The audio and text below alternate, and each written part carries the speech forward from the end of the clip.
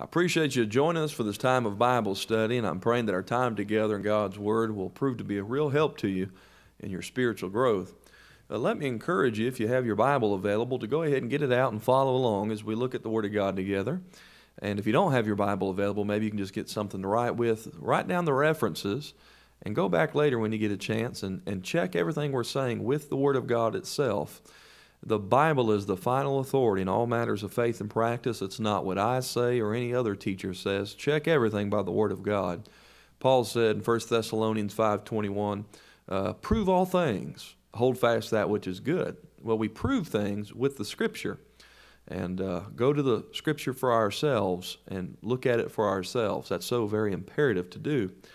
And I aim to teach you the truth on this broadcast, but I recognize that I'm not infallible. Only the Bible is. So check everything with the Word of God. I also want to encourage you to contact me if you ever have any questions or comments about our Bible study time, that you would send me an email or call the church office, and that information will be given at the end of the study time together. And also, I want to encourage you to come out and visit us at Hope Bible Church in Locust Grove. We love to have visitors. We're a friendly church, and we're so thankful for the ministry the Lord's given us, and we emphasize the Word of God. When you come to Hope Bible Church, we believe you're going to learn something. You're going to learn truth from God's holy Word. We don't emphasize entertainment. This is not a talent show, but we want to help you to grow spiritually. And we put all the emphasis on the Lord and His Word. We sing the hymns of the faith that have right doctrine in them and glorify the Lord, and they have substance to them. And then we study God's Word together, and that we have a great church family that's in unity and fellowship, and we'd love to have you come out and visit us anytime.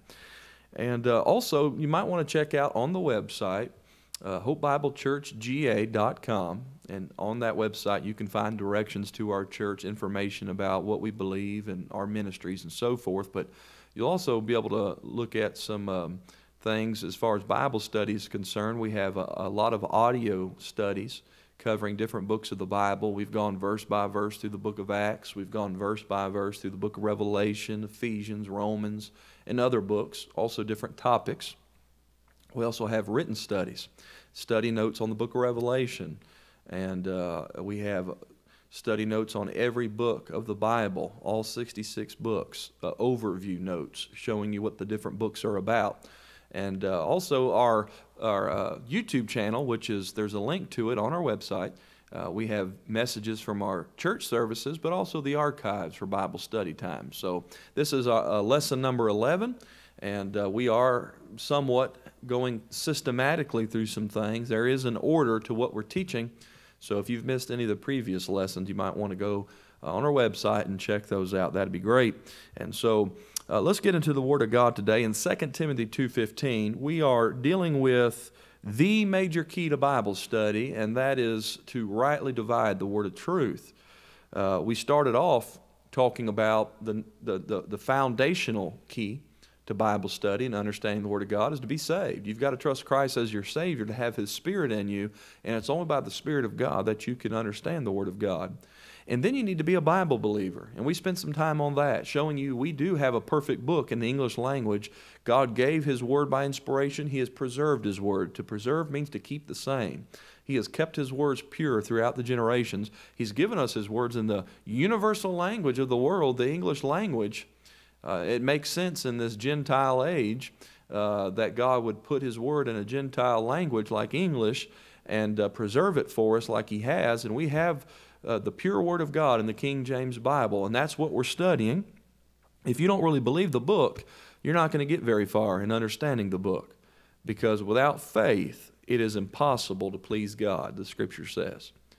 And if you're questioning the Word of God and you're trying to correct the Word of God, and you hold yourself up as the authority by looking at all the different versions and picking and choosing what you like, you've really hindered yourself from coming to see truth. The other versions in English, we've shown you and we've proved to you that they are corrupt, they have errors, they have major problems in them, but the King James, God has used it for 400 years. It has stood the test of time. It's the pure Word of God in the English language, and we thank God for it. But we've come now to this thing of rightly dividing. 2 Timothy 2:15 says, "Study to show thyself approved unto God, a workman that needeth not to be ashamed, rightly dividing the word of truth." And this is our fourth study along these lines, with many more to come. There's a lot to consider here. But we're talking about the fact that all the Bible's for us, it's all the Word of God, and we need all 66 books. Paul made that clear in 2 Timothy 3:16 when he said all Scripture is given by inspiration of God and is profitable for doctrine, for reproof, for correction, for instruction in righteousness. He said in Romans 15:4, the things written aforetime written for our learning. He said in 1 Corinthians 10 that some things that happened to Israel in the wilderness were written for our admonition. So it's all for us, but it's not all written to us, and it's not all about us. We're going to have to follow God's rule here and rightly divide the word of truth. In the one verse where he plainly told us to study, he told us how to do it. And he told us our motive ought to be being approved of him. And you see, that's the thing. You're going to have to fear the Lord and stop fearing man. Proverbs says the fear of man bringeth a snare. A lot of people, they're not really that interested in the truth if it gets them in trouble. But the truth will get you in trouble with religious people. Paul said, I suffer trouble as an evildoer. He said, even unto bonds, but the word of God is not bound. He said that in 2 Timothy chapter 2. And, you know, when you rightly divide the word of truth, it's going to put you at odds with tradition. It's going to put you at odds with religion. But you're going to have to fear the Lord, and you're going to have to submit to him and study to show yourself approved unto God, and quit worrying so much about what people think about the thing. Who cares what people think? We want to know what God thinks, all right? Because, you know, people can be wrong, and they usually are. So we want to go by the Word of God because it is the authority. And we want to please the Lord in our Bible study. So he tells us, it's God who tells us through Paul to rightly divide. If we don't rightly divide, then the Scripture is going to become unprofitable. We're going to get confused. We're going to take things out of context, and we're going to wind up believing and going by false doctrine. And it's not going to be God's fault, and it's not going to be the Bible's fault. It's going to be our fault for not following clearly the rule God laid out for us in studying His Word. We must rightly divide the Word of truth.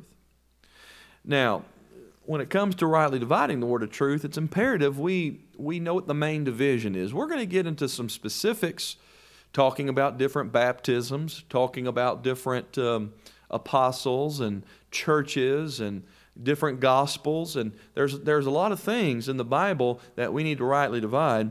But foundationally, we need to first of all recognize what the main division is.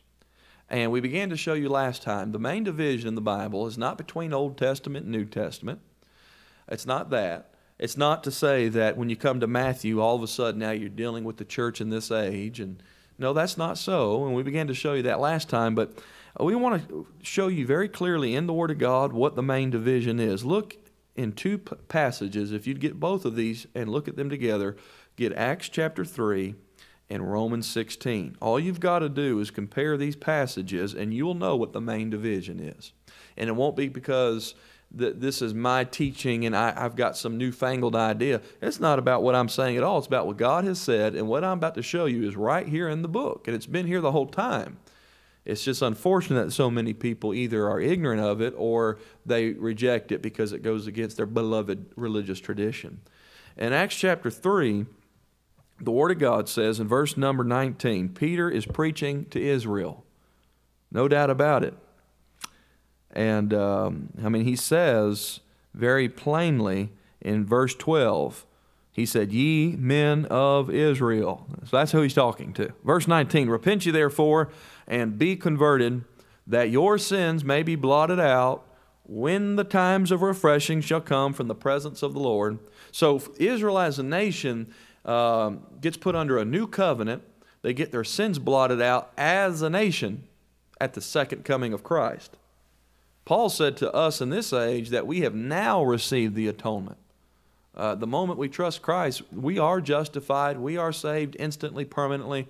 But Israel's got to go through a trial of their faith. They're going to have to go through a tribulation, enduring that faithfully, and at the second coming their sins will be blotted out, he said, when the times of refreshing shall come from the presence of the Lord. And he shall send Jesus Christ, which before was preached unto you, whom the heaven must receive until the times of restitution of all things, which God hath spoken," listen to this, "which God hath spoken by the mouth of all his holy prophets since the world began."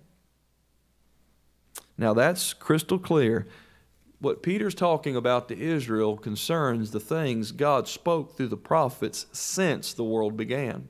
If you skip down to verse 24, he said, "Yea, and all the prophets from Samuel and those that follow after, as many have spoken, have likewise foretold of these days." The days they were living in this context. It was according to prophecy, spoken through the prophets concerning Israel and their kingdom. Now look in Romans 16, and Paul writes Romans. If you know anything about Romans, you know that's not Israel. You know Romans are Gentiles. And he's writing to some believers at Rome, and he says here at the end of the epistle in chapter 16, verse 25, "Now to him that is of power, to establish you according to my gospel."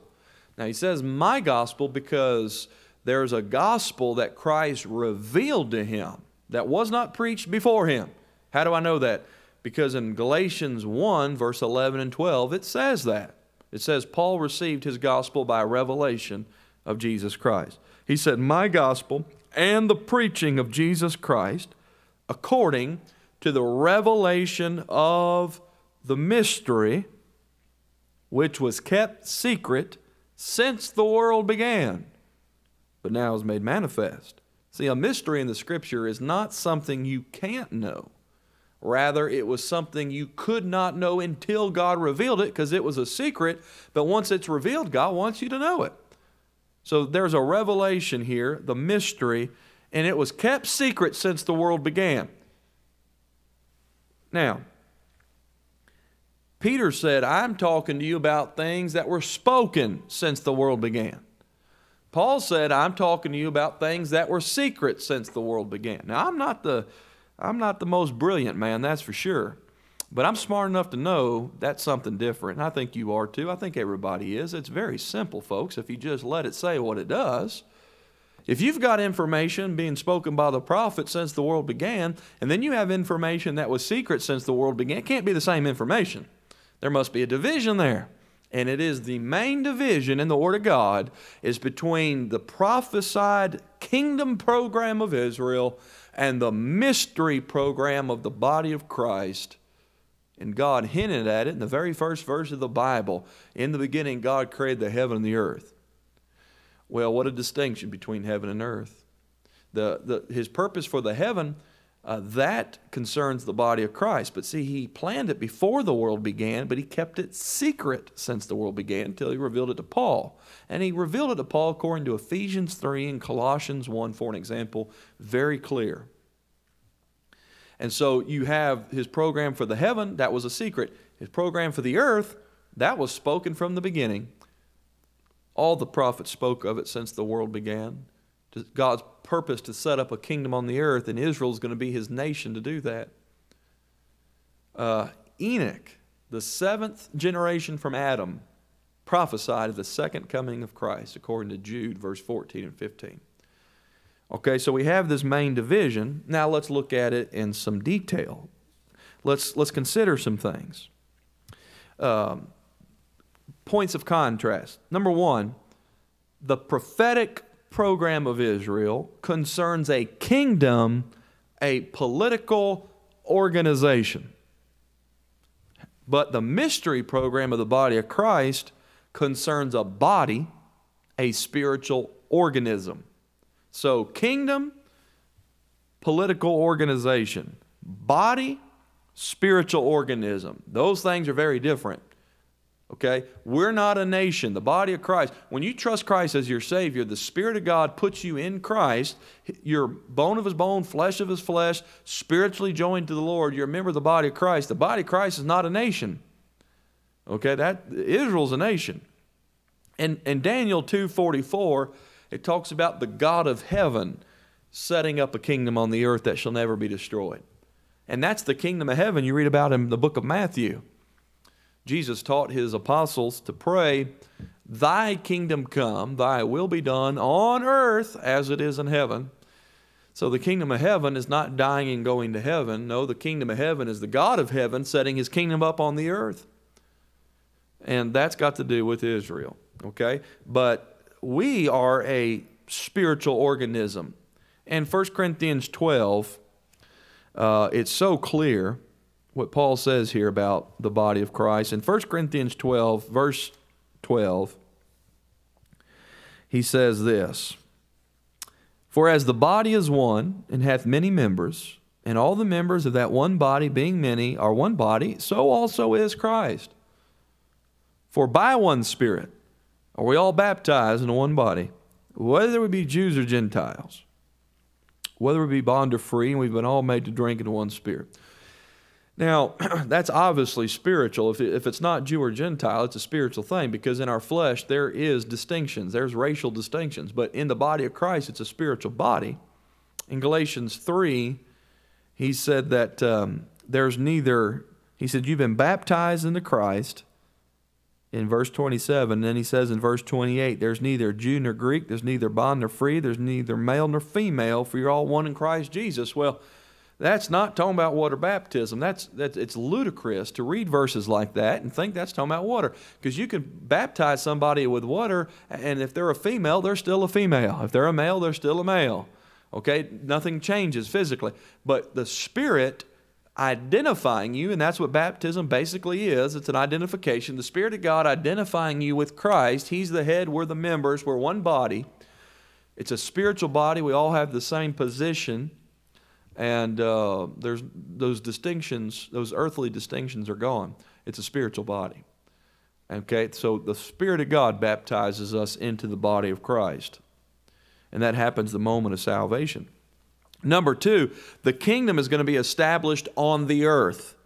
Jeremiah 23:5 talks about the King, the Lord Jesus Christ, reigning on the earth, that on the earth that he will execute judgment.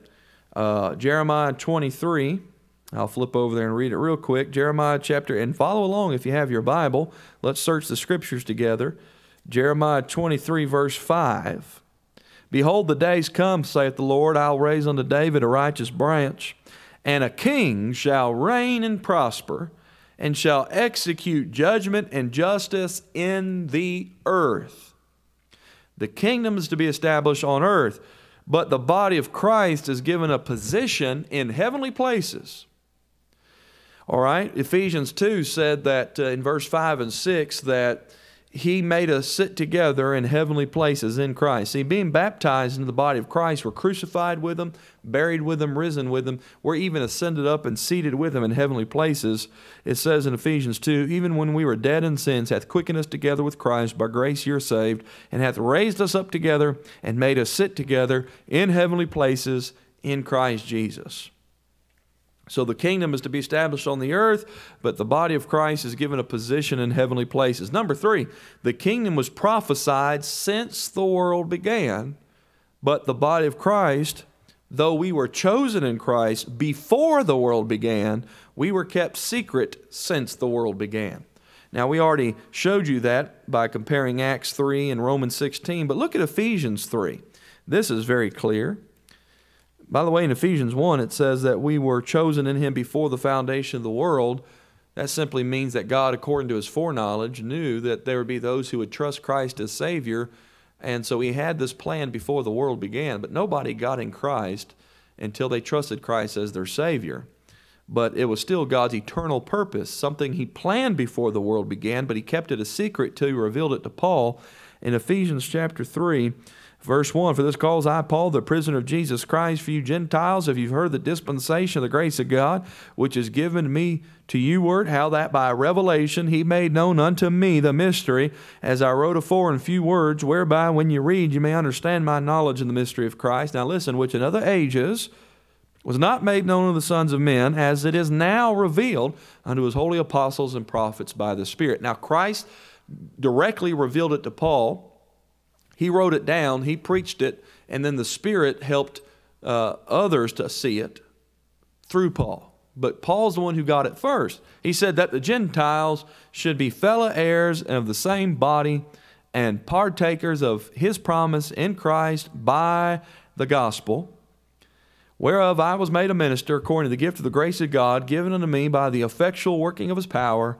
Unto me, who am less than the least of all saints, is this grace given, that I should preach among the Gentiles the unsearchable riches of Christ, and to make all men see what is the fellowship of the mystery, which from the beginning of the world hath been hid in God, who created all things by Jesus Christ. And he goes on to talk about the eternal purpose and so on.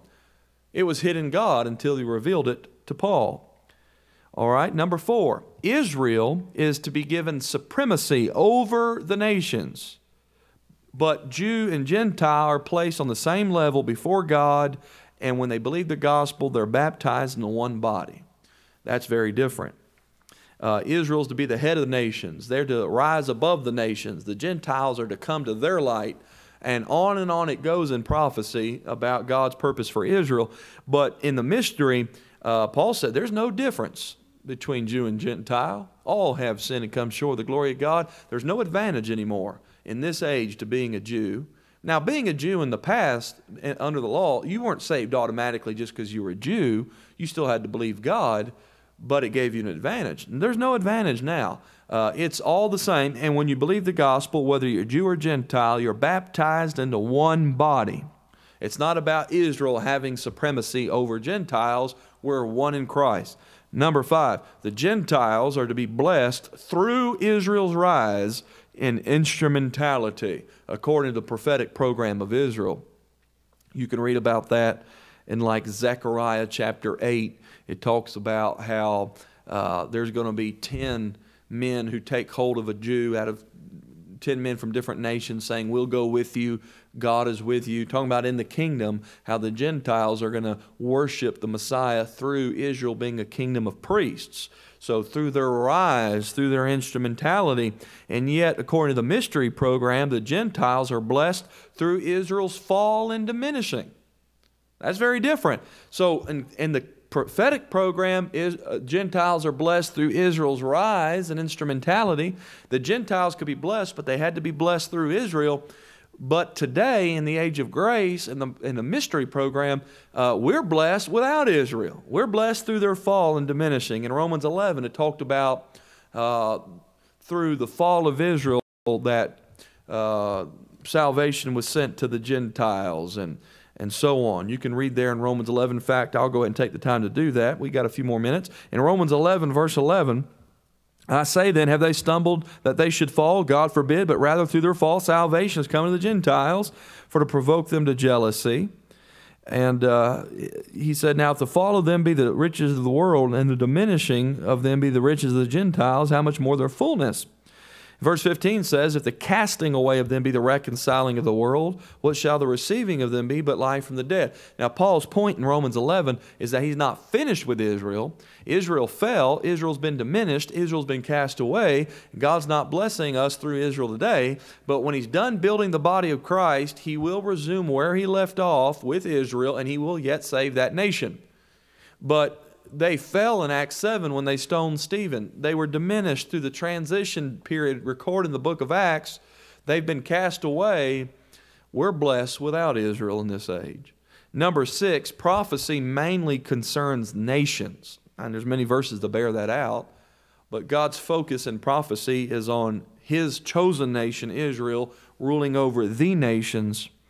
But the mystery concerns primarily individuals. Paul said, if any man be in Christ, he's a new creature. If any man be in Christ. Doesn't matter if you're a Jew or Gentile, any individual that believes the gospel is a new creature in Christ. Number 7, prophecy concerns blessings both material and spiritual on earth. You can read Isaiah 11 to get a glimpse of that. They're going to be blessed materially and they're going to be blessed on earth, but the mystery concerns all spiritual blessings in heavenly places in Christ. Paul said in Ephesians 1:3 that he hath blessed us with all spiritual blessings in heavenly places in Christ. We have all of that the moment of salvation. We're complete in him. Our blessings are not on the earth. We're not promised earthly prosperity. We have spiritual blessings that are far better, but there's a distinction between the blessings. Our blessings are in heavenly places.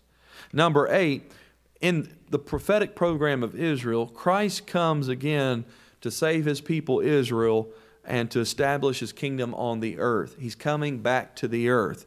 In Revelation 1:7, every eye shall see Him, and He's coming very publicly in all of His glory, and He's coming back to the earth. But in the mystery program, Christ comes for His body, the church, to take us up to meet Him in the air. 1 Thessalonians chapter 4, verse 17. We which are alive to remain, it says, shall be caught up together to meet them in the air, and so shall we ever be.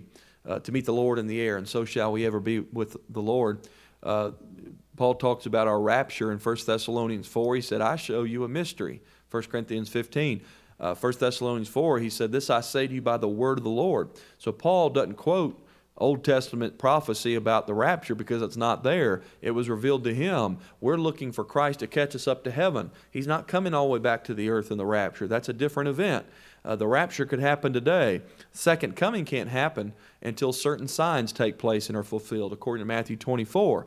But these are different things. We're going to be raptured out, then the tribulation, then the second coming. Number 9, justification is by a man's faith, and it must be proven by works. James, who wrote to the 12 tribes scattered abroad, he didn't write to the body of Christ. He wrote to the 12 tribes. There's no 12 tribes in the body of Christ. He said, a man is not justified by faith only, but by a faith that works. His faith must be proven by his works. He must endure the time of tribulation. But Paul said, we're justified by faith alone. It's faith without works. We're justified by the faith of Christ. Not our faith that must be proven, but His faith, the faith of Christ that was already proven. And that's why we're justified instantly the moment we believe on Christ. Romans and James are very different. James 2 and Romans 3 and 4, very distinct. Rightly divide the word of truth, and it'll make perfect sense. And lastly, the proclamation of the prophetic program was committed particularly to the 12 apostles. Jesus told the 12, you're going to sit on 12 thrones judging the 12 tribes of Israel in Matthew 19:28. But the proclamation, the mystery, was committed particularly to Paul. And in Colossians 1, at the end of the chapter, Paul talked about his distinct ministry, that God revealed the mystery to him to make it known. He had a lot of help, a lot of workers working with him, like Timothy and Silas and so on, but it was Paul representing the one body versus the 12 apostles representing the 12 tribes of Israel. I just gave you 10 points of distinction that prove the vast difference between the prophetic kingdom program of Israel and the mystery program of the body of Christ. That's the main division. I have this study in outline form. I'd love to send it to you. Just give me your address. You can email me or call the church office. Let us have your address, and we'll, free of charge, drop one of these studies in the mail, and you can look at all these references we talked about and others that are included in the study that I didn't mention, and you can search for yourself and see whether these things are so. Thanks for watching. I hope you'll join us again next time.